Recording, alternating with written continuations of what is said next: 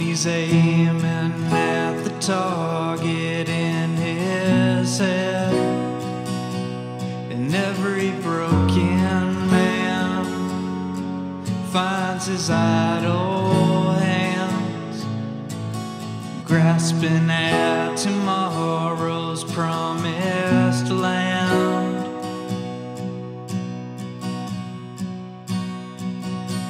And I've been thinking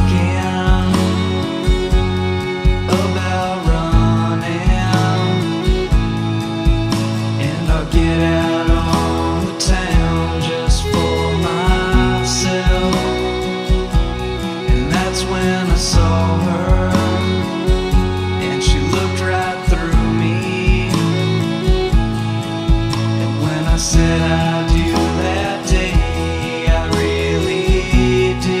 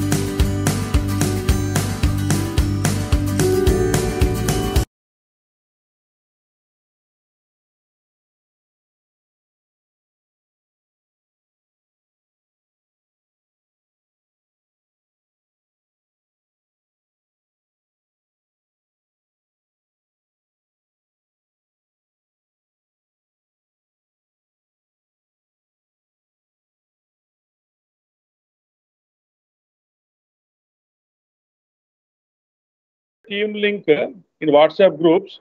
With that group, they have joined in the, but those students whose mail address are not properly written, who have not got any confirmation from us, you should check your mail address once again when you are filling the feedback form and attendance form in the afternoon session.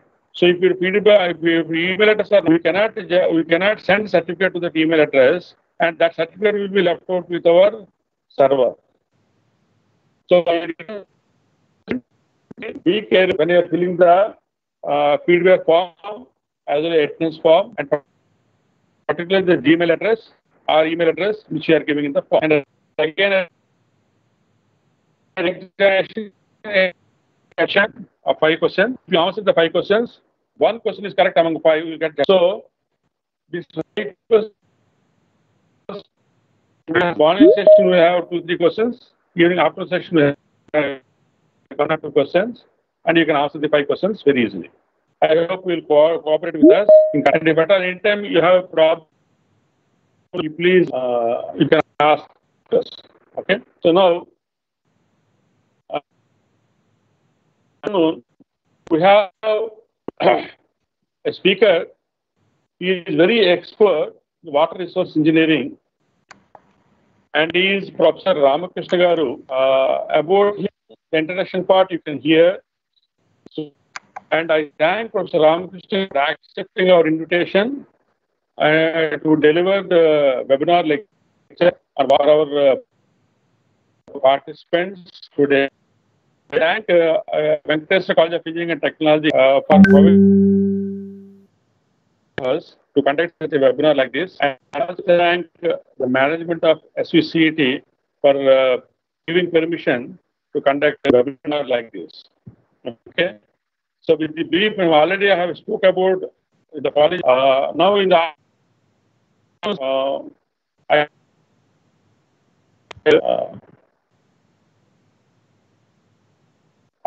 I request to speak few words before we go to introduction of afternoon speaker.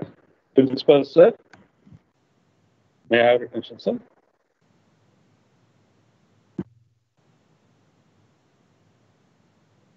Hello. Principal sir, good afternoon, sir.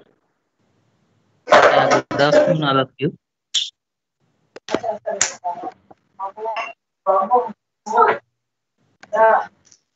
So I heartily welcome Dr. Ramakrishna Garu, my Guru Garu. So I hope you are going to enjoy this session. So thanks for accepting our invitation, sir. Once again. So thank you, one and all.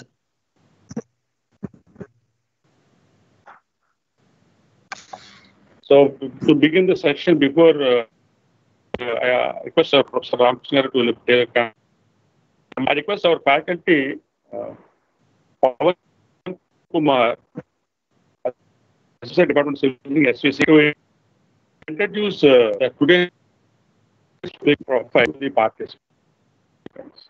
Pawan. Sir, I'm audible, sir. Please, yeah, you are audible. Please continue. I myself, Pawan Kumar. I'm very happy to introduce our resource person, Dr. V.RAMAKRISHNA Garu.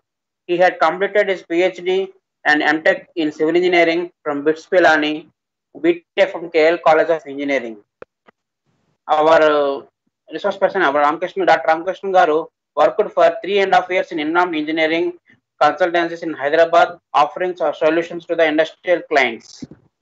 Dr. V.RAMAKRISHNA Garu worked for 11 years in BITS Pilani as teaching faculty in Civil Engineering department, besides participating in several administrative roles in the campus. Working for the last 12 years in AP handling teaching and administrative roles, and is currently working as professor and head in Civil Engineering department at LAKKIREDDY BALIREDDY College of Engineering, Mayilavaram. He had overall experience of around 25 years in industry, teaching and research. V. Ramakrishna Garu has published around 50 papers in national and international journals and conferences. Thank you. Welcome, Professor Ramakrishna. I welcome you once again to this webinar, sir. I request you to start your session, sir. Sir.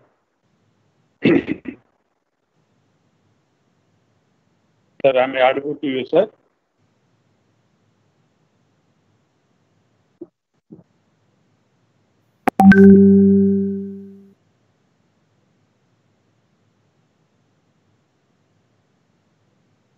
No? Hello? Am I audible now? Sir. Yes, sir. Sir, mic a little bit closer, sir. Voice is voice is audible but not louder, sir. Yeah. Is it audible now? Yes, sir. Yes, sir. Yes, sir. Yes, sir. Thank you, sir. Sir, welcome, sir, once again. Please, sir, start your presentation, sir.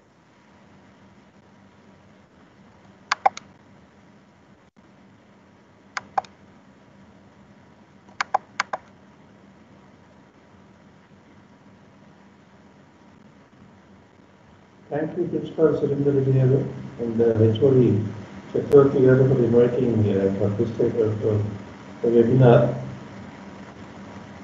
And then if you are interested in taking up this particular webinar, the morning session, I think we must have had a very nice session, entertaining session, debating session, informative session. Now we have a small discussion on water quality modeling. Is it all visible now? Full screen? Is it visible, sir? The screen visible? Yes, sir. Yes. Okay. So, welcome to all the participants. Good evening to all of you. This is a very difficult time to motivate you, to make you listen to the presentation in the very hot afternoon. We want to cool you down with some topic on water quality. So, this is a water quality modeling. This is a general topic I'm taking here for the benefit of all the young faculty. We are having water everywhere around us. Different sources are there. Then the only thing is whether that particular water is suitable for drinking or not. Everything looks very fine, but as far as drinking is concerned, which is to be taken as suitable for drinking, the first point. And the other thing is when you see the water, there are a number of parameters are there, physical parameters, chemical parameters are there. So sometimes the water must be treated in a treatment plant, or sometimes you have to test it at your nearby locations, maybe open wells, bore wells, surface water everywhere. Then we need to understand what is the quality. Once you find out the quality, that may not be sufficient for us to make an understanding from that. So we need to have some sort of a judgment based on the quality parameters. To have some judgment, you go for some modeling. Modeling is nothing but a tool to have some prediction based on some parameters. What sort of parameters are there and why we have to do that? This is what we are going to discuss. This is a general black box type of modeling topic I am discussing today. This can be applied to any domain in civil engineering. It can be geotechnical, it can be structural, it can be transportation, any subject you can apply. You can even modify the concept what we are discussing here.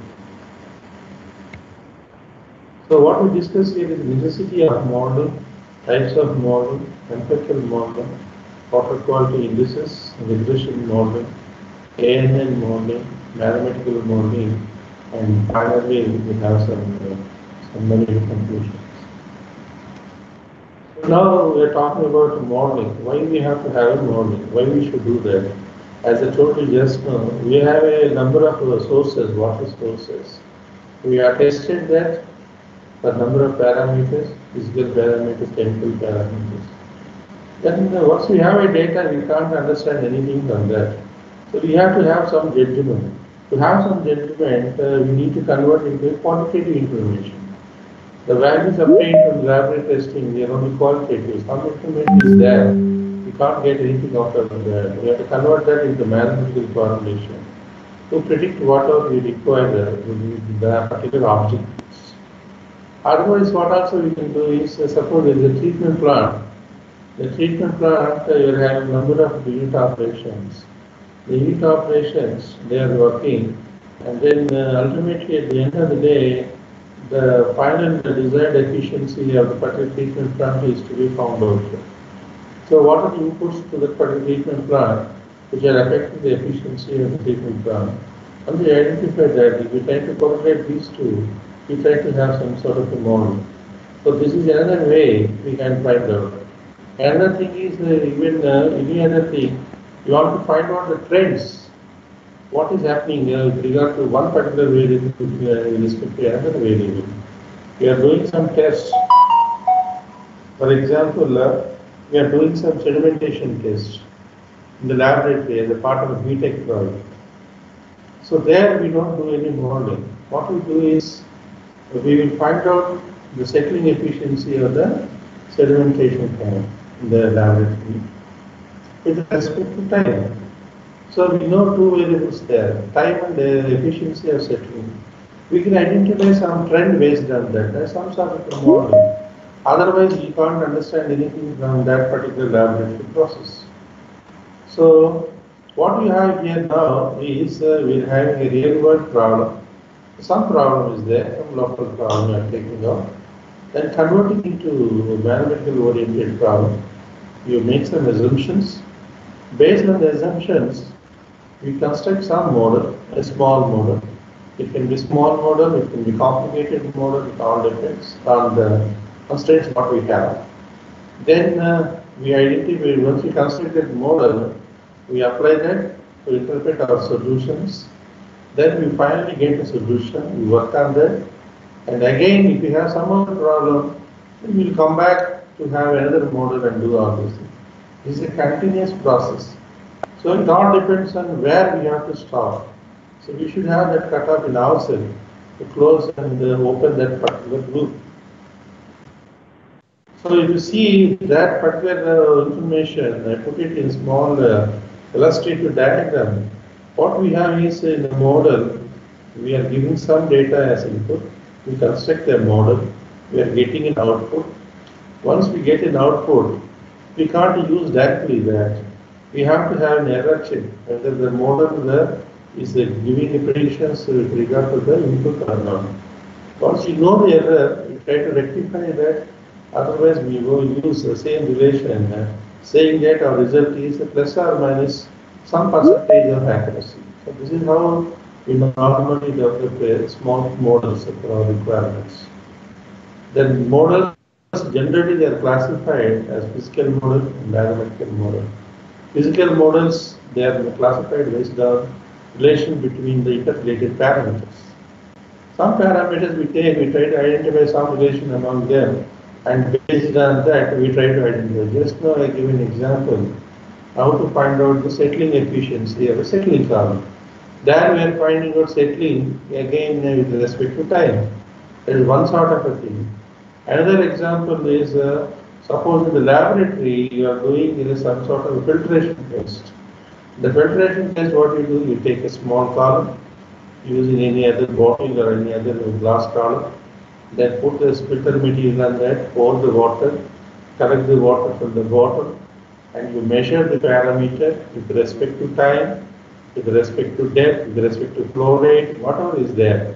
So you try to take a relation between the flow rate and removal efficiency of a particular parameter. Then automatically what will happen? You are going to get something out of that. So what you normally, the general equations are given for overall design of a particular sand filter, sedimentation tank like that. But what is the efficiency of that particular operation that may not be available. You can try to identify through this model so that you can find out which is the best way to control your parameters. So on the physical model, we are having a number of options. Either you can go for an empirical model, you can go for a linear regression model, which we normally do. This is based on statistical approach. And now with advanced models, we are going for the artificial neural networks. As some of you may go for GIS model. And once we have all these things, finally, if you have all the data with you, then we finally go for the mathematical model. What is the difference between physical model and a mathematical model? Physical model gives you the relation among the particular parameters. Some temporary arrangement we are going to get. The mathematical model is based on the conservation laws. Conservation laws means conservation of mass, conservation of energy, and conservation of momentum. Based on that, what is the mass flow rate, what is the energy flow rate, what is the momentum flow rate, energy flux, all these things we will calculate what is coming into and out of the system. Based on that, we generate a model. So that is what is called a mathematical model. All the other models are basically physical models, and this is what we normally try, and then finally we go to the mathematical model. So in this particular presentation, I'll be talking about empirical model, linear regression model, and ANN model, and I take a small example of mathematical model and illustrate. So what are the empirical models? And in civil engineering, most of the civil engineering, so then I can give you some examples. There are rainfall estimation models. They are related to only particular domain. Most of them they are related, focused on particular domain. A small area, confined to a small area. Similarly, infiltration model, they are again based on the rainfall and infiltration, because they have percolation with respect to time. So there are the empirical models.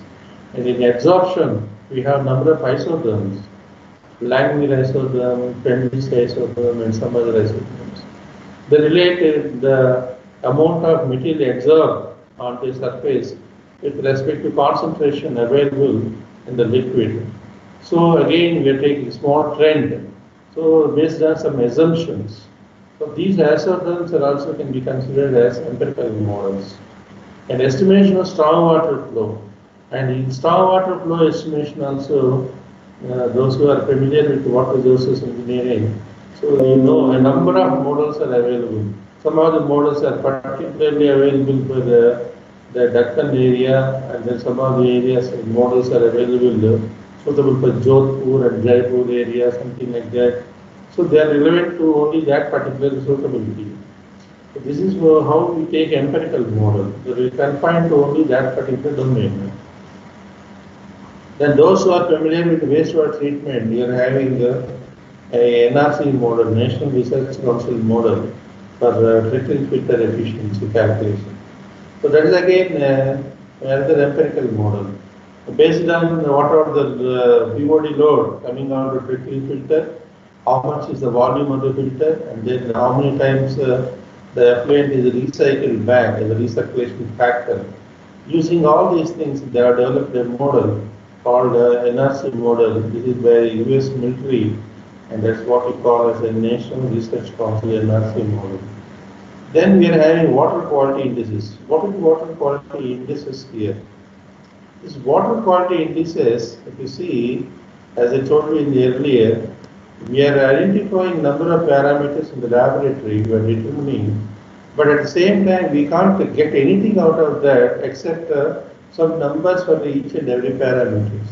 So now, based on that, we can't have taken any judgment whether that water quality, overall water quality is a poor or better.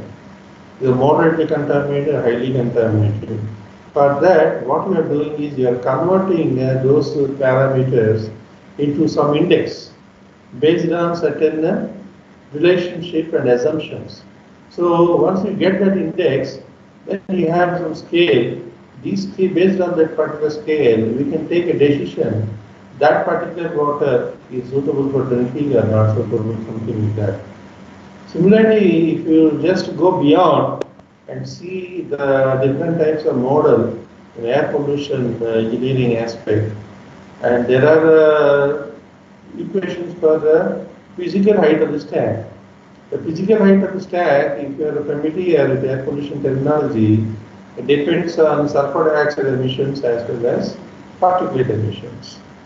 So the height of the stack is taken in terms of the quantity of sulfur dioxide emissions as well as quantity of particulate emissions. So they are totally empirical. You can find out some A into x to the power of B, some formula like that. This is a totally empirical equation. And then determination of plume rise. Plume rise again, how much is the height of the plume going above the stack? We are having different models. These models have different assumptions. The moment the plume will be rising based on the stack gas velocity or wind velocity. Two things are there. And the other one is the temperature of the stack gas. The temperature is more, is having high heat content. High heat content is more, the drier is the gas. The drier is the gas, it becomes more lighter.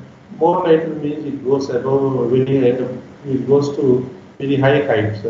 So there is a heat release. And when the velocity of the stack gas is more compared to the wind velocity, the momentum of stack gas coming out from the stack is very, very high, so that the gas will be going in a very high height above the exit of the particular plume, exit of the stack. So then again, what the parameter depending upon? It depends upon the diameter of the stack, and then atmospheric pressure, wind velocity, stack gas velocity, and then and what are the temperature of the ambient air and temperature of the stack gas, and all those things we take.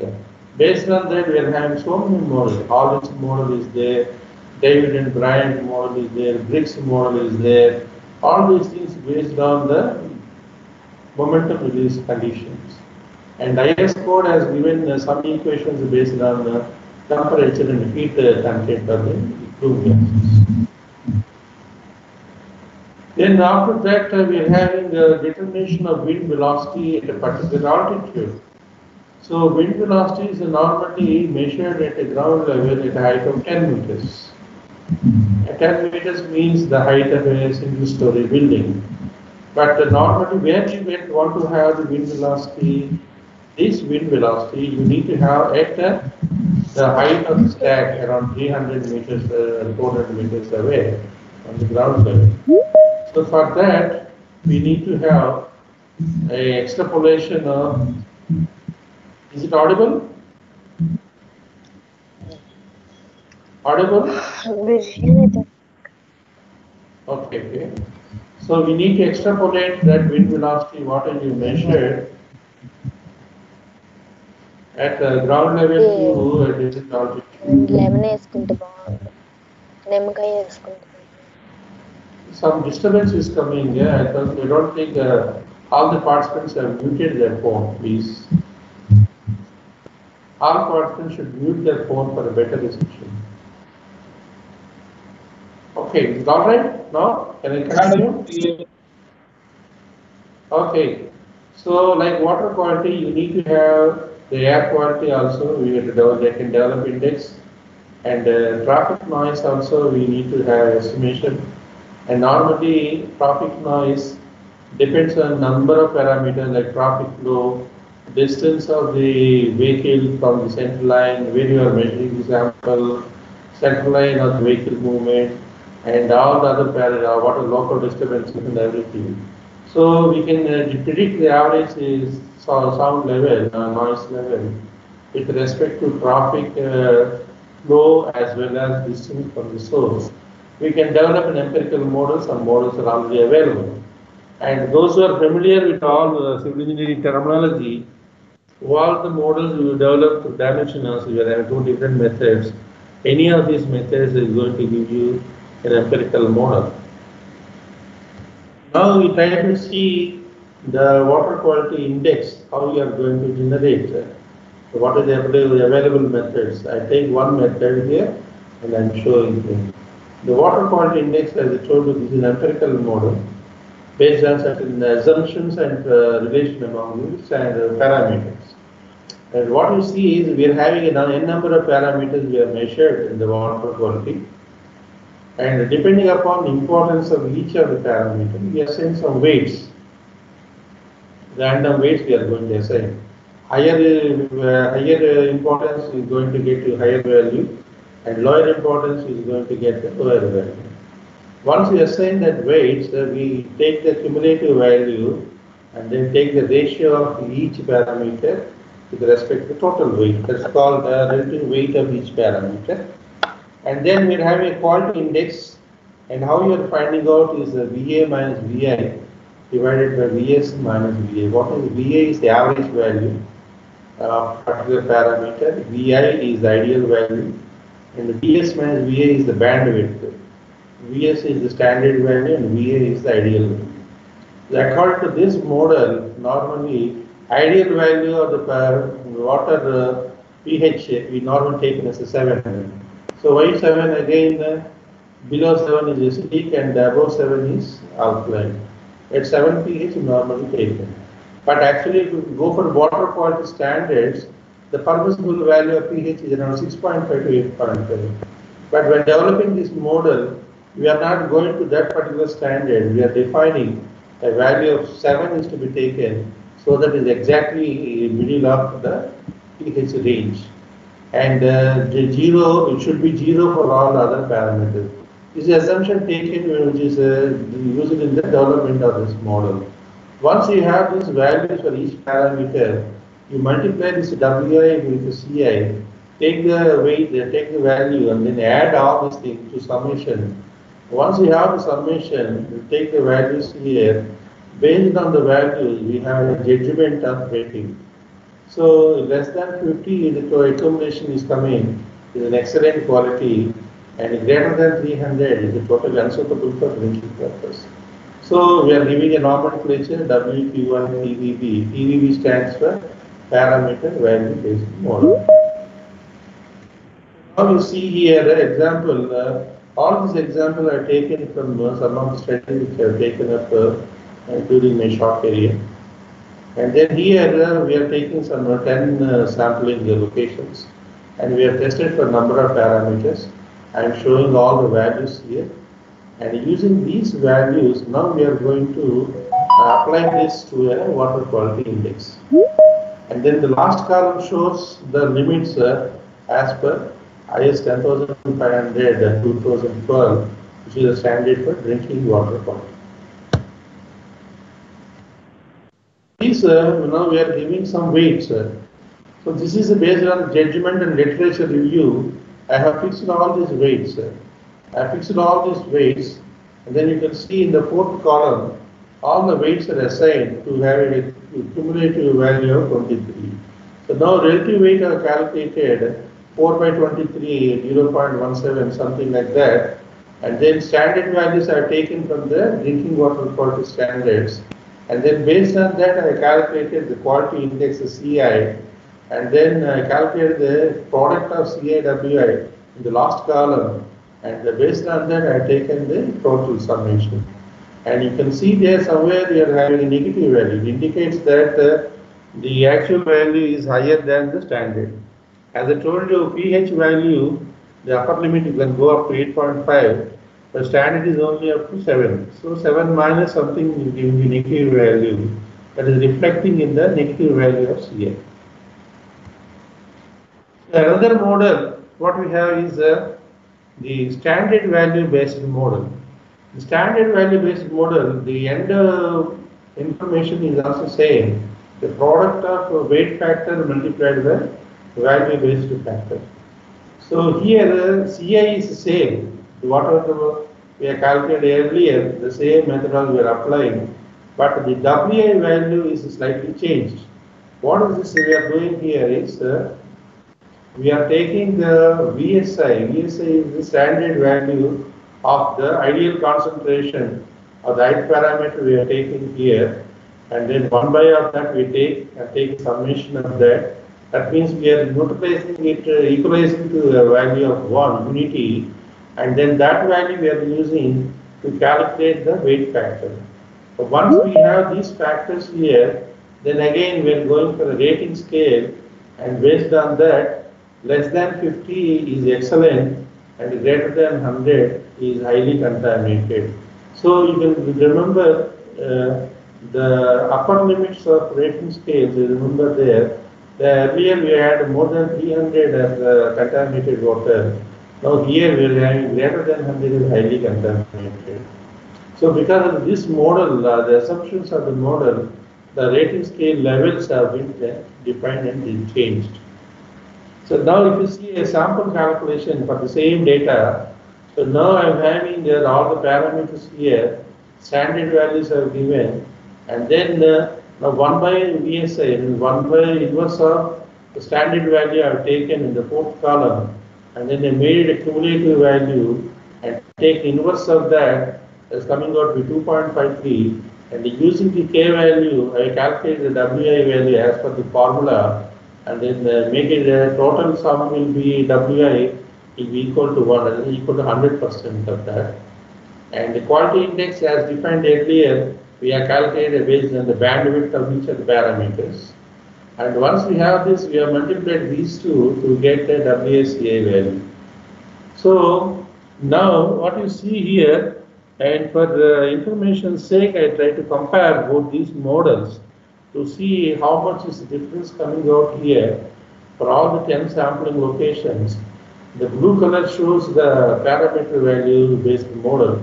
The first one, where what we have discussed earlier, and the second one, red color indicates the standard value based model. That is second one what we discussed here.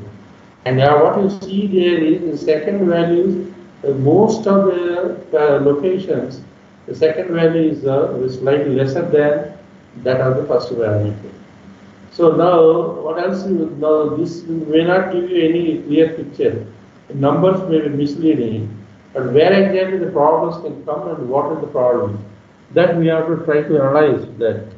So I made it with respect to values converted into rating. Now what you see is the parameter value based model. We have most of the locations we are having poor value, and only a couple of occasions we are having a good quality of the water, but based on the first model. The second model, if you see, here also moderately contaminated is mostly there, and highly contaminated is there.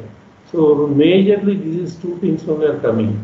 So nothing is there for drinking, suitability for drinking of the water. So none of the locations are clearly suitable for drinking.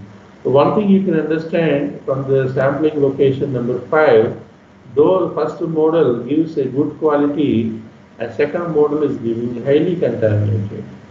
And then the first model is giving a poor for the sample number 1, and then is giving a moderately contaminated in the second model. So now that is to be understood that why exactly these differences of ratings have come for the same set of values. For that, we try to make a small comparison. So what is coming out here? Which parameters are identified here for causing a more amount of problems here? High values of turbidity is there in more the cases, but TDS, total hardness, sulfate and magnesium, they are giving the difference in the first model. Similarly, the other models are also, other problems are also identified here. So what you see, the first model is having some extra parameters, the second model is having other parameters. But second model, what you are seeing is we are taken based on the standard value, and first model, what we are taken is only based on some judgment of some allocation of weightages. So now once we understand this, for eliminating common parameters, then what happened to the excess of the parameters for the same location? Then when we try to compare these two, what happened is the excess of these parameters got adjusted when you converted them into the standard value conversions. That's how the impact of those parameters got eliminated. The second thing is when you have the first model, parameter value based model, the main assumption what you are taking there is the weightage. The weightage what you are giving there, some numbers they are giving. The numbers can be varying. That is they call a Delphi technique. That can be varying from person to person. Perception may be changing. The perception changes automatically, the value may change. So, but the second model is trying to take the inverse of the standard of particular parameter. So this can give you definitely a better assumption compared to the effectiveness of the model. So when you see these two models, so the results of the second model based on standard value, that can be considered more effective rather than the first model. So based on this, now what you see is the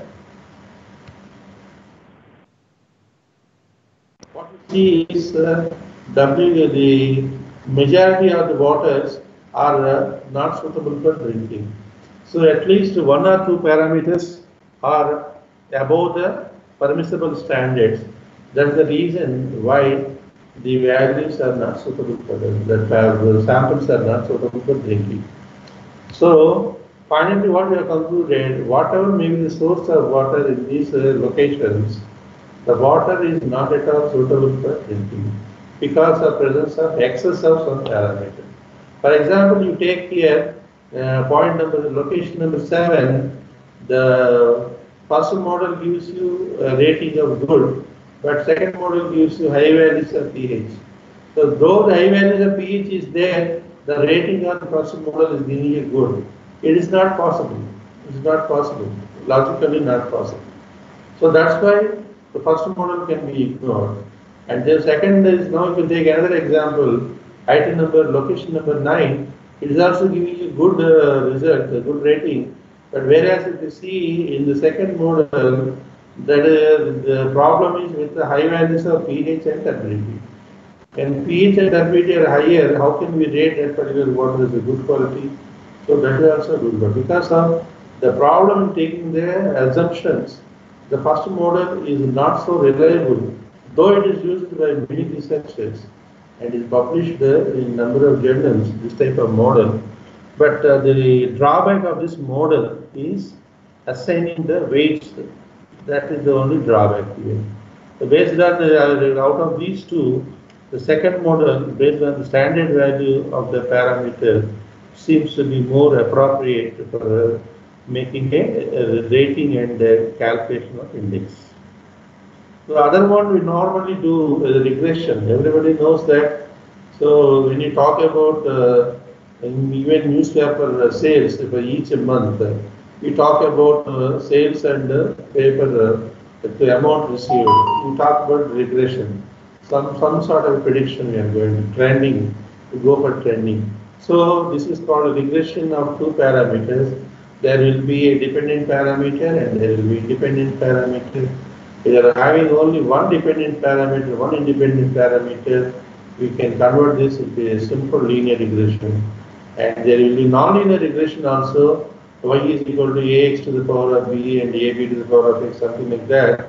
So those things can be converted into linear form, and that also can be converted into linear form, and then we can come out with some sort of modeling in the regression. But the only thing is only one dependent variable and another independent variable. That's all.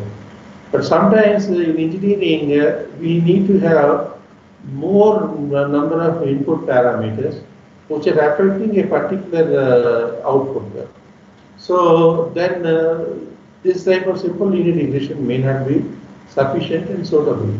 So we have to go for multiple regression, which is normally the case in our majority of engineering applications. So when you go for multiple regression, we have to form the y is equal to a0 plus a1x1 plus a2x2 plus a3x3 and all. So a0, a1, a2 are the regression coefficients, and x1, x2, x3 are the variables. They're independent, and then y is the output, that's an independent parameter. So we can regress the data into this particular form, and then we can convert this into an empirical model. So what we have done is we have taken a water quality sample here, and then we tested some water samples, and then we try to understand the relations among these variables. So this model, what we tried is, we followed 3 steps here. The model development, step 1, and then when you are using specific data set, and then you have to have a calibrate. Once you have developed a model, formulation a particular relationship, then that should be converted into a model, and the model should be calibrated before it is used in a generic form. So whatever the database is there, that you divide into 2 parts.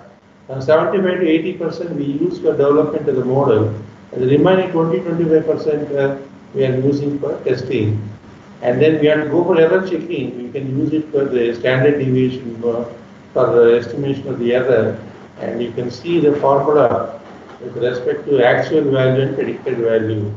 We are going to use that.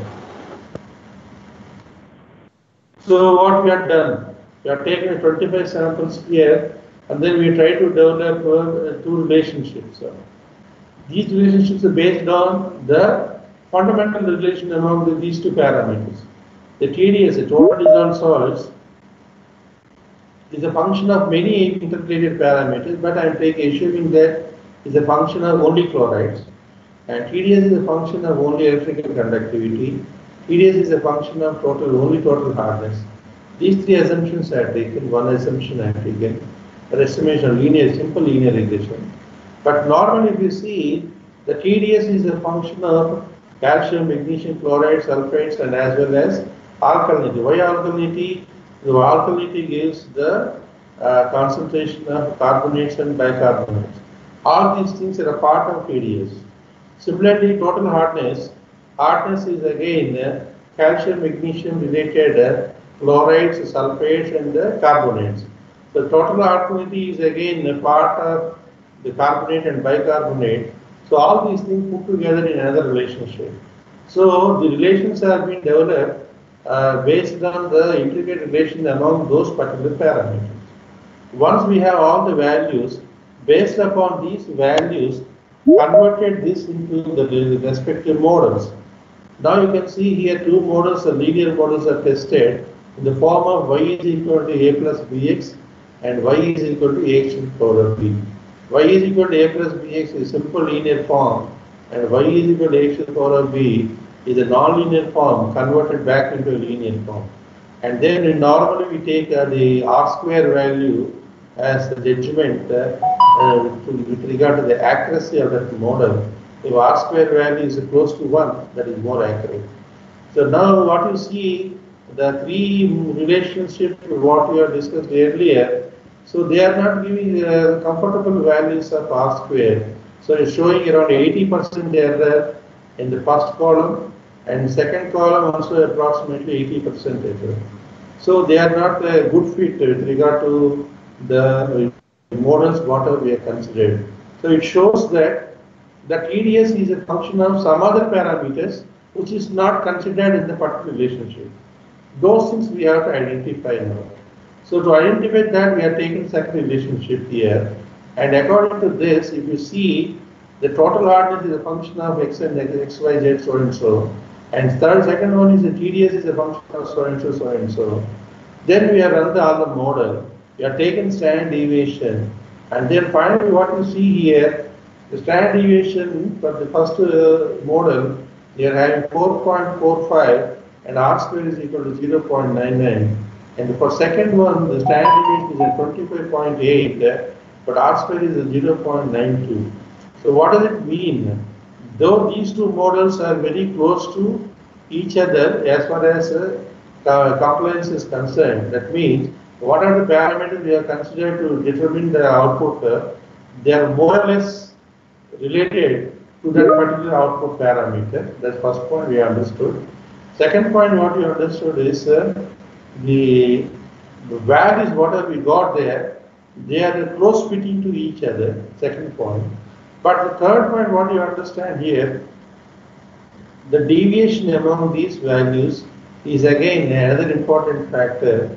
So not only the R square, it shows that the standard deviation is lower only for the first relation. The second relation, though the R square value is 92%, the standard deviation is slightly higher. That means that model, whatever we have developed here, that may not give you the accurate results.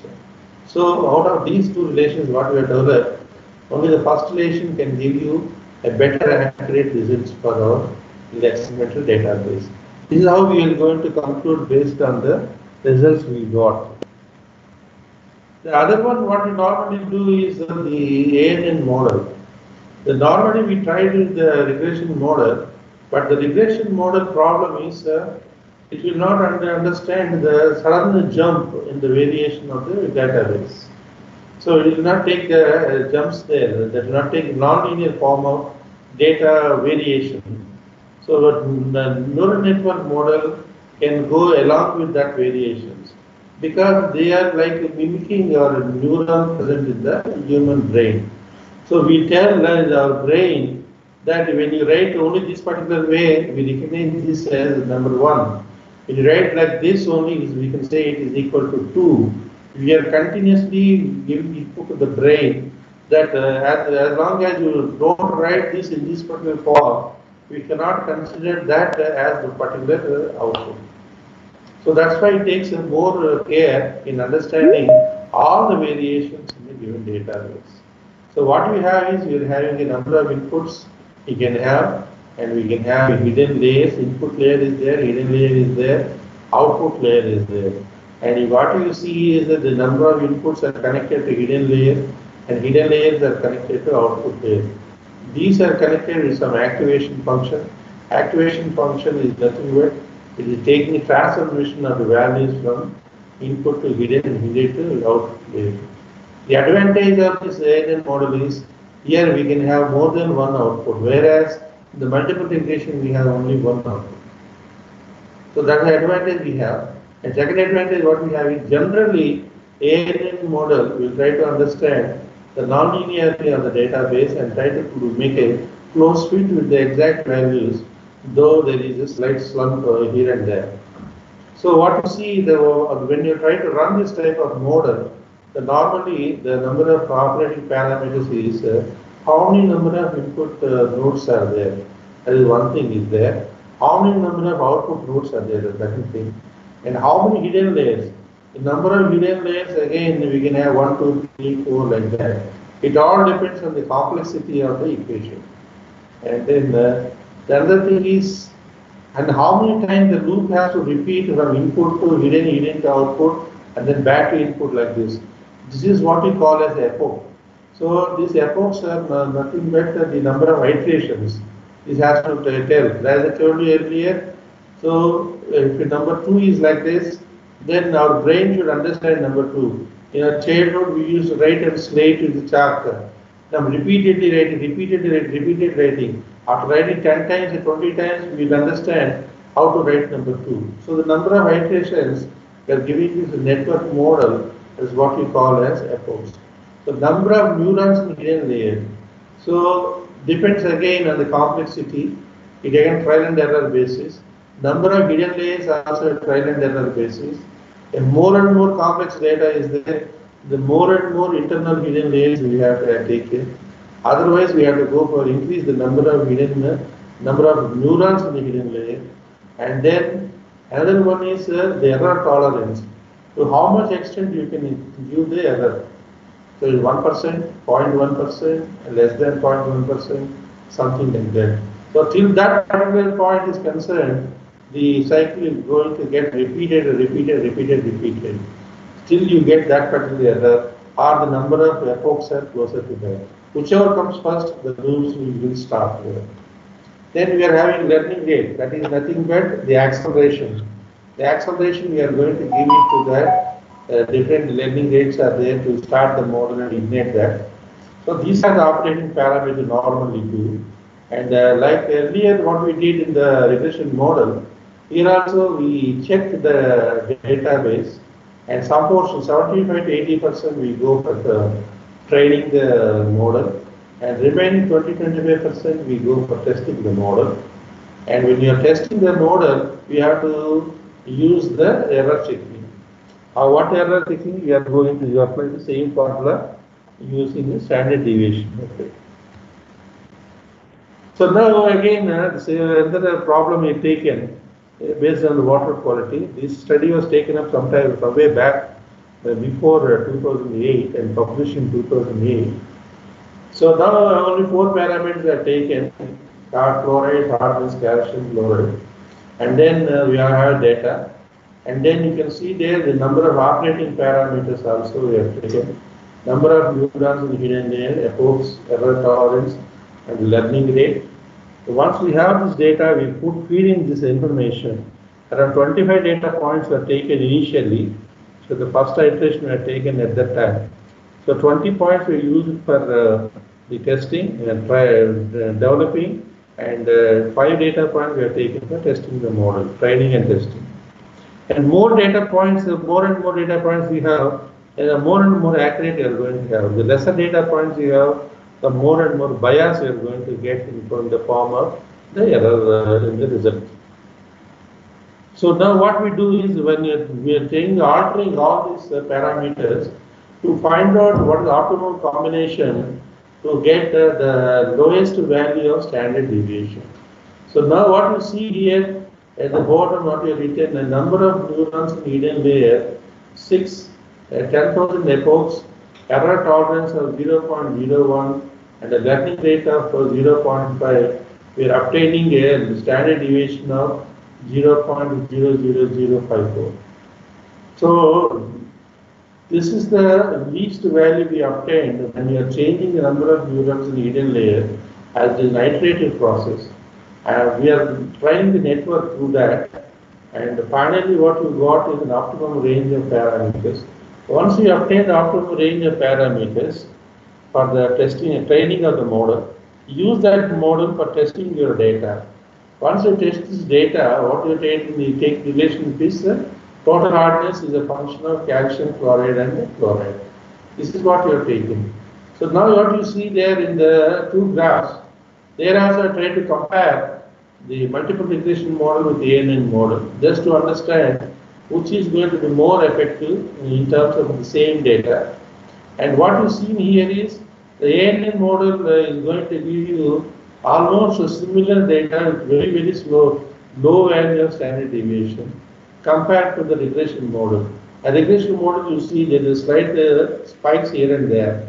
So that's what you understand is, as I told you earlier, the regression models may not understand sudden peaks and jumps in the database, sudden non-linearity in the database. But whereas regression neural network model will try to catch that particular irregularities because they are being trained continuously over a number of iterations. So that is the advantage of ANN model. So this is what we obtained, and after this particular application, this ANN was used successfully for a number of applications. For example, another application I tell you, not only this application, suppose that you are having a water treatment plant or a sewage treatment plant. So there you are having a number of operating parameters. Ultimately, what you require at the end, you may be requiring BOD removal efficiency or suspend salt removal efficiency. Those two are your output variables. What are the input variables? You take the input variables.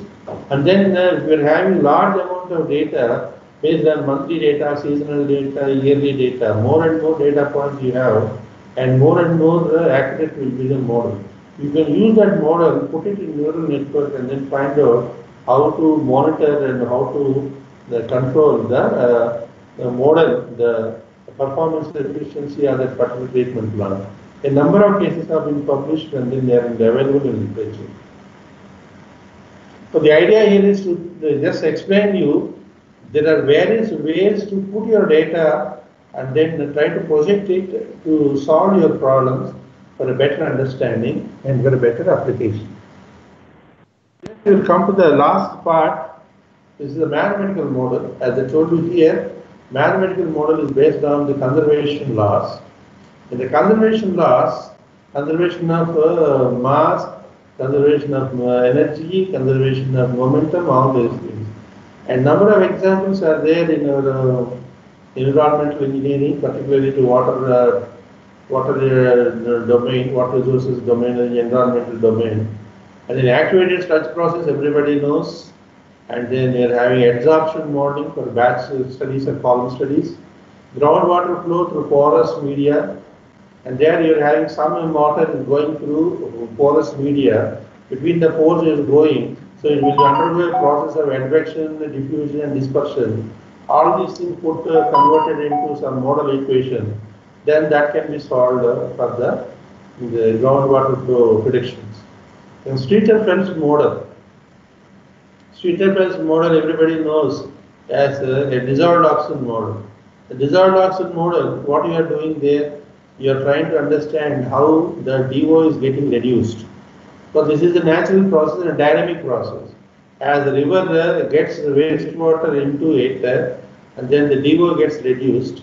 As the river continuously starts flowing, the DO starts increasing or decreasing depending on the reaeration or deoxygenation. So it's a dynamic process, and then some oxygen will come into the river, some oxygen will go back into the air. All this continues. This is a mass transfer process.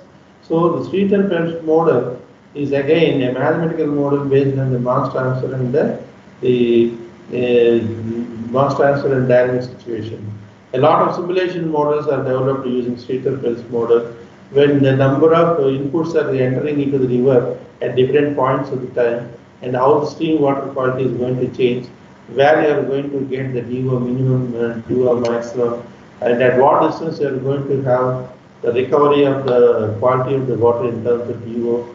All these things we can do through Streeter-Phelps model. So there are limitations are there, and there are some additions are also there. The Streeter-Phelps model does not take into eutrophication, algal photosynthesis into account. Some correction factors have been made, and then they are also available. But in general, what we normally study at the BTech level in all the textbooks, the Streeter-Phelps model, a DO model, the simple model applicable for a river water having only one input source of wastewater. So this is again a mathematical model, and then Gaussian dispersion model. Everybody knows in the air pollution problems, the waste gases coming out of the chimney will go into the air in 3 dimensions, X, Y, and Z. So there again they follow dilution and dispersion. So based on that, in the Y direction and Z direction, they will undergo dispersion. So we have that parameters, and then we are using Gaussian dispersion model for the dilution, dispersion, and the specific conditions. Those who are familiar with these models and doing some calculations, they definitely have a clear idea. So now for illustration, I have shown here the activated sludge process, and why I am telling here, this is based on the conservation of loss. So here you see the aeration tank and the secondary clarifier. Together we are taking as a single unit, and that's what we call a system. System boundary is there, and the system boundary, how much BOD is entering into this boundary, how much is going out as effluent, how much is coming out in the form of a sludge. This is what is required for us. Based on this, we are going to calculate the efficiency of the system and the amount of recycling and all those things we are going to calculate. So that's how this activated sludge process is a best example of a mathematical model. So now another thing I am trying to tell you here is this mathematical model, which we normally come across, is the absorption and desorption cycles. They are mainly based upon the mass transfer. What is the meaning of mass transfer, absorption and desorption? I'll try to put it in a small example here. Suppose we are having a capacity of taking 4 Ds. That is our saturation limit. The maximum take only 4 Ds. Suppose you have taken only 2 Ds. So you still have a capacity to take 2 more Ds. So what you do, you take 2 more Ds. That is, you are absorbing 2 more Ds into your digestive system. That is called absorption. That's what you say is CS. CS is nothing but saturation concentration. Saturation concentration is greater than what actually you are having. Then you are having absorption. Then suppose you are having only 4 Ds as saturation capacity. Due to some reason you are taking 2 more extra, and for 6 Ed you are taken. Somewhere you have to reduce the extra 2. That means you are releasing those 2 Eds out. That is what you are calling as desorption. But this is a natural phenomena occurring the purification of water systems. The only problem is here, we are talking about the oxygen getting dissolved from gaseous phase into liquid phase. The fundamental problem here is the oxygen is getting, while we're asking the oxygen to get transferred from the gaseous phase into liquid phase. These two are different phases. You can't come in directly and get dissolved into the liquid. So this is the interfacial gas transfer, interfacial transfer of the material here.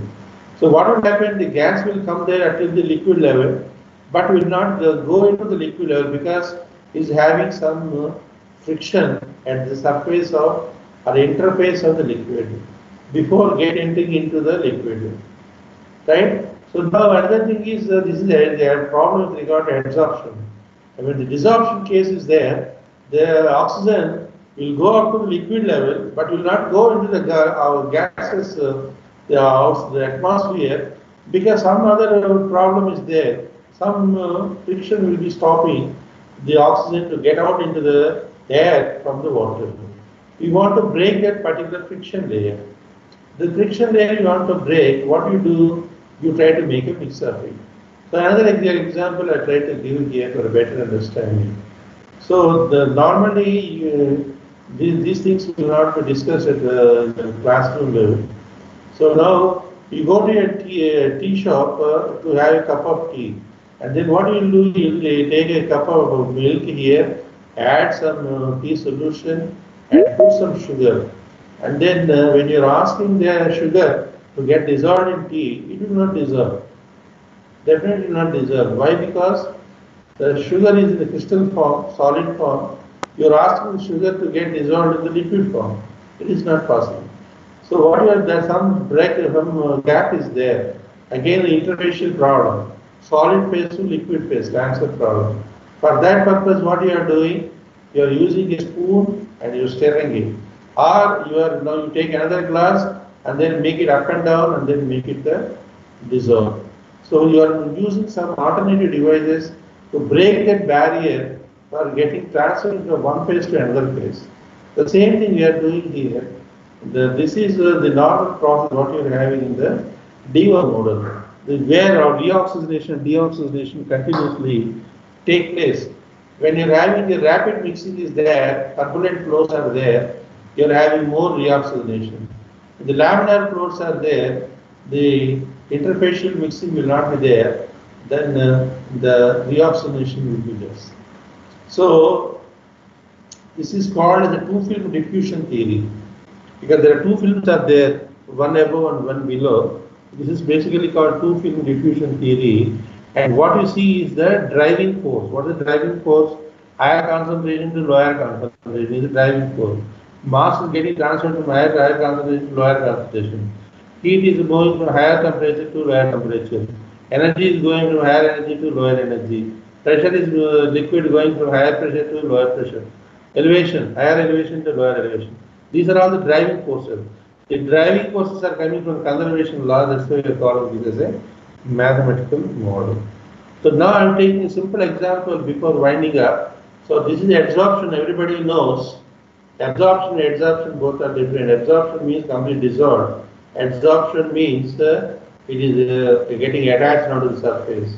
This is normally we see in our houses also, where you are having water filters. You are putting a granular activated carbon filter for treating your water. So all the dust particles, what are the pollutants are there, contaminants, they get attached onto the surface of the particular particle. And that is normally we understand. But normally what will happen, what are the particles are there, they are not completely solid and homogeneous. There are large amount of inner pores are there. These particles are developed like that. You can see in the picture. The picture may not be clear to you, but what you can see, the pores you can see. These pores will provide large amount of surface area. What are the contaminants are there, from the liquid they will get transferred into the inner surfaces of the pores and they can then sitting there. So there has what will happen when immediately they will go into deeper into the pores, and then small concentrations are there, and remaining particles they are going to sit on the outside of the surface. So outside surface you are having the maximum concentration, and inner surface you are having the lower concentration. That means in terms of mathematics, what you try to say is when R is equal to 0, the concentration is minimum. When R is equal to full, that is nothing but outer surface, the concentration is going to max. This is how we try to understand a physical phenomena in the mathematical formulation. So this again here also again what we discussed earlier, the driving force, higher concentration, lower concentration. Again the same thing will come here. So two points are there. One is the liquid to solid, and another one is within the solid. Two ways the pollutants are getting removed. Something is coming from liquid to higher concentration, lower concentration on the adsorbent surface, the particle surface. This is where mass transfer is going to take place. And within the surfaces of the particle, inside the particle, where dispersion is going to take place. So using these two, the models have been developed. One of the model is the homogeneous surface diffusion model. And another thing also you observe from the figure, when you are doing a batch study, they are not a column study. Batch studies means you take a small beaker and then you take contaminated water, you put some amount of activated carbon in there, you stir it. Why you are stirring it?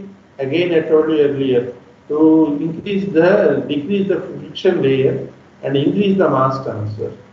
So that's why we are rotating all the things, mixing all the things. So now, based on this, we are having a mathematical formula. It's called the homogeneous surface diffusion model for the batch studies, and dou Q by dou T is equal to capital D into so and so. Here, capital D is nothing but dispersion, and the Q is the concentration, and T is with respect to time, and R is the radius. Based on this model, so what we can do is we can discretize this model and reduce into partial differential equation to linear differential equation. Linear differential equation can be converted into a numerical model, and numerical model can be converted into a simulation model. And once you get the model, what you'll do is we'll try to develop a code for that, and then we generate that, and you try to find out the values. So when you are doing a model, then what you do is we'll try to compare that with some standard data. I hope the picture is visible to all of you. We are taking it from the book, we're not available earlier. So that's why a slide you can understand that. So you can see there the two values are very close to each other with respect to the parameters what we have tested. That means water simulation model what we developed by us is close to the published data. That means the model is accurate. We have come to a conclusion that our model is accepting, having an accepted value of some other researchers who have followed the same model. So with this information, we have model verified, and then we are using that for different combinations. And in the different combinations, what we are doing is we are changing the value of Kf. Kf stands for mass transfer coefficient, as well as D. D stands for diffusion. So from these pictures, what you see, the higher is the Kf value, the higher is the pollutant removal efficiency. Pollutant removal efficiency is given in terms of fraction on the y-axis, and the x-axis you are having contact time, and this is tested for a number of parameters. So now what you see there, you see the graph. From the graph, what you see, for the higher amount of mass transfer coefficient, you are seeing that higher amount of pollutant removal efficiency is there. And in the bottom picture also you see the same thing. The higher is the coefficient of the mass transfer coefficient, and higher values are there, and the bottom values are showing relatively lower values of Kf. What it shows from these two figures is the mass transfer coefficient is going to be more dominant. That is taking the concentration out from the liquid and getting onto the surface of the solid. That is more important rather than pulling the contaminant from the outer surface to inner surface. So that is not a significant parameter from these two. This is what we can understand from this. The difference between the higher upper one and the bottom one is the concentration of liquid and the adsorbent, the solid what you applied. So that is the only difference between these two. In either of these two, what you see, the trends are more or less similar. So our analysis is pakka now. So now, after doing this mathematical model, sometimes what we'll do is we can have a parametric studies also. When we are discussing this model and coming out with some conclusion, which of the parameters are more important, which of them are not important. To understand these two, we can go for a parametric study, and this you can also do some parametric study, and then you can find out. And here also you can understand the same thing here by changing the values and keeping some other values are fixed there. You can understand the upper lines are mainly related to the mass transfer coefficient. Higher values of mass transfer coefficient, they are related to higher efficiency. And one more thing is upper one and lower one, what the difference is very small concentration of solid is going to give you more efficiency, and the small concentration of liquid is going to give you more efficiency than higher concentration of liquid. So that is how we understand the parametric study and the fixes from the models what we have studied here. So now this is all about I try to explain here. What you understand from all these things is now you can understand. I try to give you only a black box information. This type of information can be applied to any of the domains in civil engineering. It can be geotech, it can be transportation, it can be concrete technology, it can be any other subject. First we tried some empirical model, then we try to go for some regression model, then if possible we can go for an model, and if there is any possibility we can go for even a mathematical model. So these things will be available based on your own subject domain. Number of models are available. The only thing is you have to identify which of them is more comfortable for you. That's the only thing you have to understand. Then you can have a better models also, better visualization also, a better analysis also, a better prediction also. So a modeling will help in predicting the trends and efficiency of a process of an activity over a period of time. There are several approaches. I will show only small models. I did not talk about the other models. And one more thing is, as I told you earlier, the wastewater treatment process and water treatment process, a number of unit operations are there. If I want to have an optimum design of the number of parameters, a number of processes, we can have an optimized model. That things we did not discuss. That there is the opportunity to study those things also in the optimum model of the treatment plant efficiency. Then the model should be calibrated before developing, before this put to use. This is what we have seen earlier. The testing is done, and the training of the data, and then testing of the data, then error is also checked. Then once it is done, then finally you are going to use that. Using a particular model, it depends only on your own requirement and the constraint. Everybody is every subject is having some constraint. Each and every experiment also having constraints. Your model is also having constraint. Your laboratory constraint, manpower constraint, everything is there. So it's not that everybody jump into a model and all. So some simple models also will give you the information. The graphical model also will give you information of what can be the output from this. More than the model formulation, analysis of its results are more important. So as I told you here, try to understand more, because when you are trying to do some model, then we should also know what you are expect from that model, the end of the model, what you are going to expect from that. If you know that, then it will be better for us to get more effectiveness from the model analysis. The negative aspects identified in the results may lead to further studies. So it's not that every model you try will give you positive results. Sometimes it may give negative results also. When you have negative results, you try to correct your model, you try to correct your process, you try to correct your laboratory results, you try to identify the correct parameters, then you come back and then you try to do another model so that you will get a successful result. So what I suggest you is you keep going on, there is no need of stopping, it is only just beginning, and I hope that all the young faculty who are assembled here, who are receiving here, so they are get benefited to some extent by the small ideas and shared here. And I thank the HOD Civil Engineering Department there, Chakravarti Garu, is a close friend of mine, and Principal Dr. Surendra is also my ex-colleague at some other location at the college, and for giving the management of SVC, for giving the opportunity and listening to my words patiently. Thank you very much.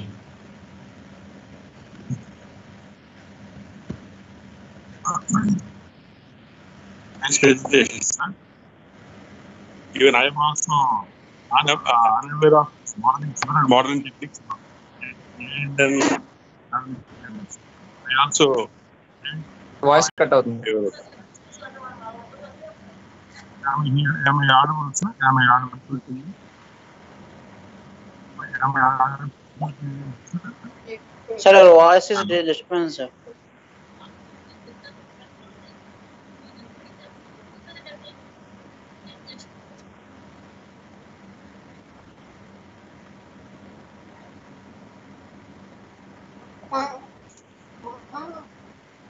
Am I audible to you? Yeah, your voice is audible, but there is slight disturbance. So thank you, sir, for an excellent presentation. Even I could learn few points from your lecture, sir. Thank you for your valuable time for with us, and excellent presentation, sir. And quality of water is one parameter, and how to model that quality is also another aspect. And which model suits best, that is also another thing. And you have covered all the points related to modeling. And thank you very much, sir. And I hope all the participants have received that message information. And you please try to adopt these techniques in your project works and any research works. So I thank Ramakrishna for his valuable time and presentation. So any questions from participants?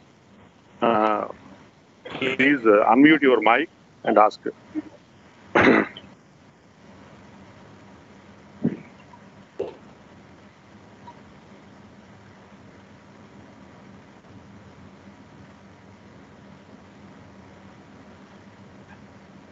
So participants.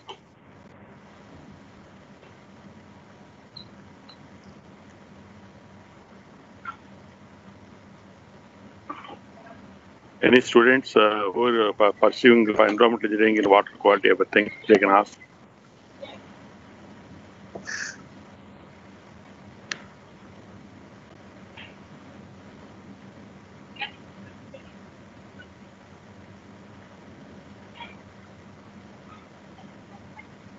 Anyone is coming forward?